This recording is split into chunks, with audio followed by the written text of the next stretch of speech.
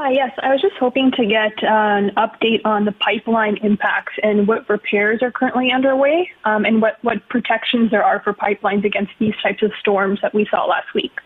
TMX is working around the clock with more than 200 people on the ground addressing the situation with the pipeline. They are confident at our latest updates that it will be getting to be able to function on the date that they anticipated. And so one of the things obviously is after an event like this, that inspection is crucial.